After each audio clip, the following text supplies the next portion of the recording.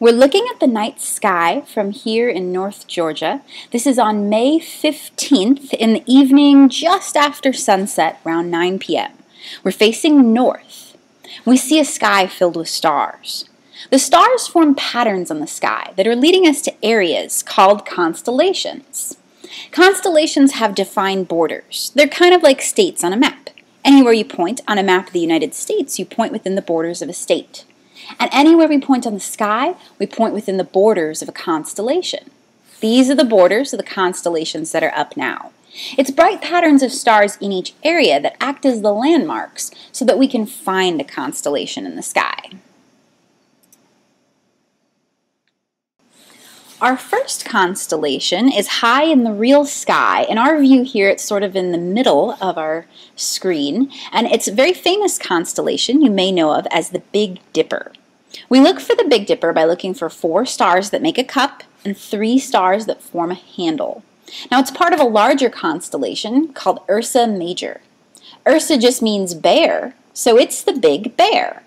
We see here the Big Dipper in the Big Bear is just sort of part of the bear, including his strangely long tail.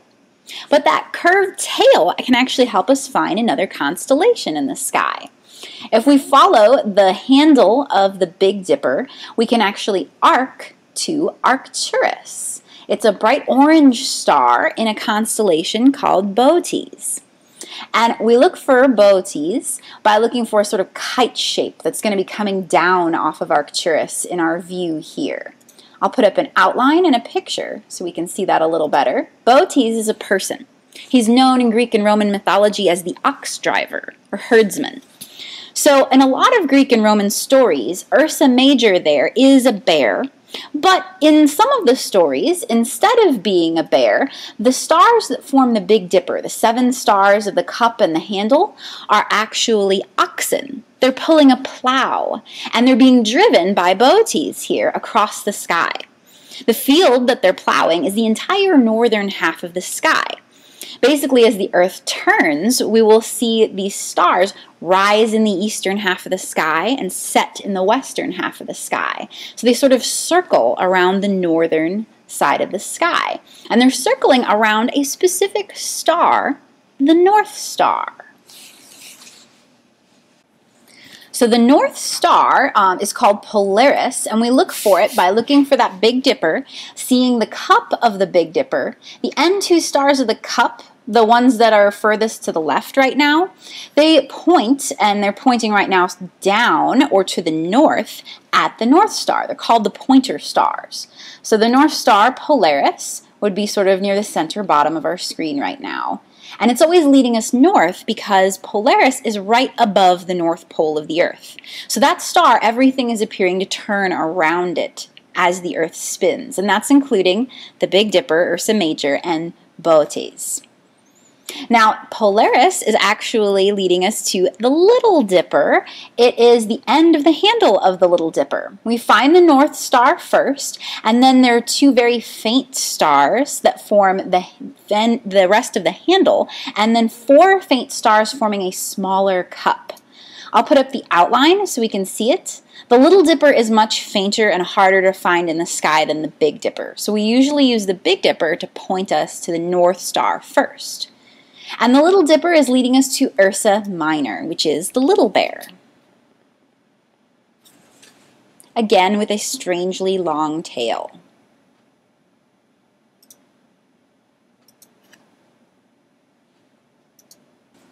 And the Big Dipper is also seen as a bear in some other cultures as well. There's different cultures around the world. They all had their own constellations. And for several Native American tribes, these stars were also a bear, or sometimes a bear being followed by 3 hunters. And that was the 3 stars in the handle of the Big Dipper. Now, we think that many different people saw these stars as a bear because as the stars circle around the sky, they change their orientation. And bears are one of the few animals that are known for standing on 4 legs as well as standing up on 2 legs. And so sometimes in the year, the Big Dipper would appear to stand on end and perhaps remind people of a bear. There are many galaxies located around the Big Dipper and Ursa Major. These are galaxies that can be seen with a small telescope or maybe a pair of binoculars. I'll put up the position for one of them we're going to look at. It's called M101. We're going to take a closer look at it by zooming in on this galaxy, kind of like we're looking at it through a telescope. We have telescopes at University of North Georgia. They're at our observatory, which is about 4 miles off campus to get away from city and campus lights. However, it's closed right now, and that's mostly because we're constructing a new building. So there's a new building being built out there right now that's going to house bigger telescopes.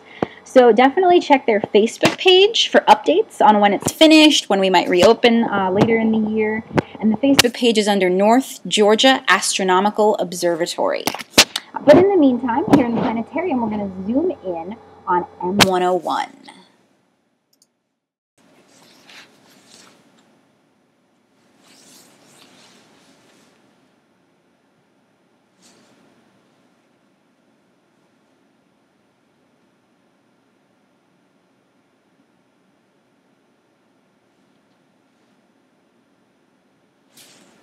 So here we see M101 much closer up. We see this galaxy. It's a spiral galaxy.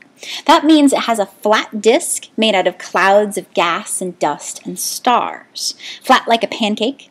It's the same type of galaxy as our own Milky Way. We see this galaxy face on here, so we're seeing the spiral arm patterns across the disk of the galaxy. Those spiral arms are actually a density wave. So it's basically a wave traveling through the clouds, compressing the gas, making it denser along the spiral arms. And that's where new stars will be born. M101 here is 21 million light years away. A light year is how far light travels in 1 year. So that means the light we see here took 21 million years to travel to us through space. We didn't always know the distances to galaxies. In fact, we didn't even know they were other galaxies. Telescopes used to not really be able to pick out individual stars in these galaxies. They looked like fuzzier patches in the sky, and so we thought they could be smaller clouds of gas inside our own Milky Way.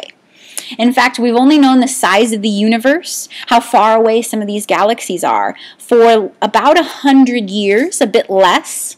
There was a great debate 100 years ago, on April 26, 1920, between astronomers who were arguing this point. How big is the universe?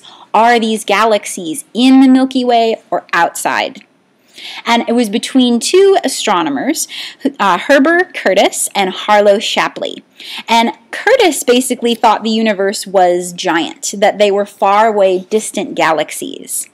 But Shapley thought the universe was a more reasonable size, that these were clouds, small clouds within the Milky Way. And it would turn out from evidence found a few years later that the universe is gigantic, much bigger usually than we can even imagine, and that these are distant galaxies outside of our Milky Way.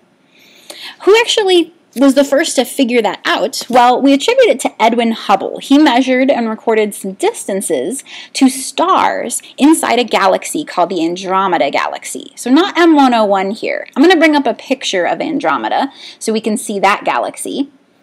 It's actually the closest major galaxy to ours, and that still puts it at 2.5 million light years away. So here we're seeing the Andromeda Galaxy. We're not seeing quite as face-on of a galaxy, but it's still a spiral galaxy with a flat disk. And Edwin Hubble looked at some stars in this galaxy called Cepheid variable stars. So these are stars that pulse. They change their brightness at a very regular rate. And that rate that they pulse at actually tells us how bright the stars are close up. If we know how bright they are close up, then we basically can figure out how far away they are when we look at them in the sky. And this is what Edwin Hubble did. He figured out and measured the distance to the Andromeda Galaxy. The relationship that he used, basically how we know that Cepheid variables pulse at a rate that matches their brightness, that actually came from a different astronomer, a woman named Henrietta Swan-Leavitt. And that's a really important way to measure distances that we still use today. Now, we're actually going to zoom away from the M101 here and bring down the picture of Andromeda, and we'll talk about a few more things in the sky.